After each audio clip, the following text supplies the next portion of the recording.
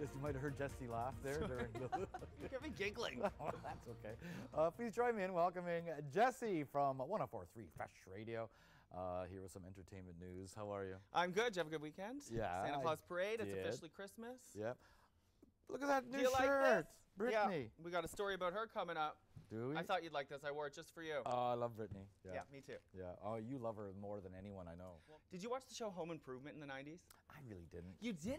No. I would have thought that would be right up your alley. No, I never really got into it. Oh, I loved it. Yeah. I loved it. Well, it might be coming back. With the original cast? The original cast. So Tim Allen was talking in an interview that he wants to reboot this.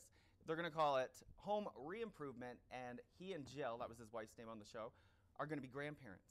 So the kids as kids will have children, and here we go again. Okay, who was the little kid that was his son? Jonathan Taylor Thomas was one. Is he still in acting? Is You know what? I don't think he is. I But think you would fit in perfectly there as the son. as the son, I'll play whatever you want.